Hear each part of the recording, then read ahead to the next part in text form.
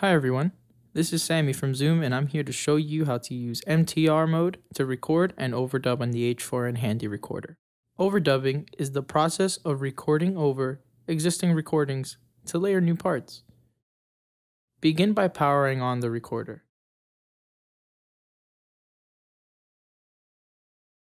Go to Menu, then scroll down to Mode. Press the scroll wheel to select.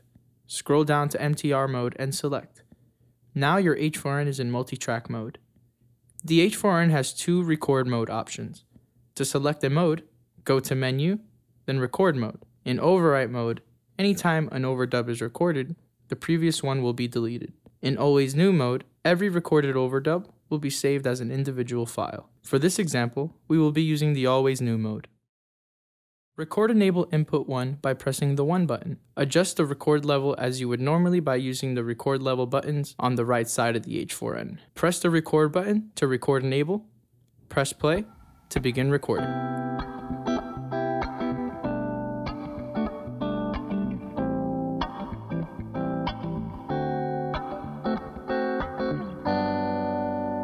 To stop recording, press the stop button. This recording is now on track 1. To send the same input signal to a different track, press the respective track button. Repeat the recording process as before.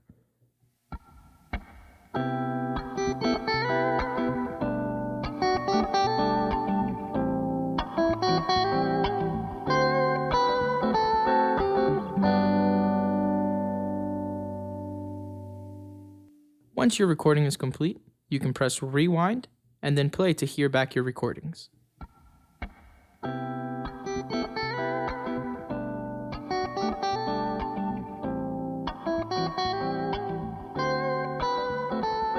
Once you have finished recording, you can do basic editing on your H4n. Move the scroll wheel to highlight the display knob on the track, and then select. In this menu, you can adjust the track level, pan, stereo link, or you can import a new file to be played on this track.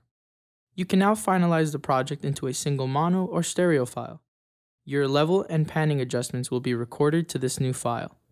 Move the scroll wheel to highlight bounce, and then select. Select execute. Once the process is complete, your song file will be in the file folder on your SD card. If you wish to continue overdubbing, you can bring this bounce file back into your project. Select the track, and then scroll over to File page, and then select the file. Your bounce is now in your project mixer, ready to be overdubbed again. When finished, your final bounce can be imported onto your computer for further editing or sharing. For more information and product updates, please go to zoom-na.com.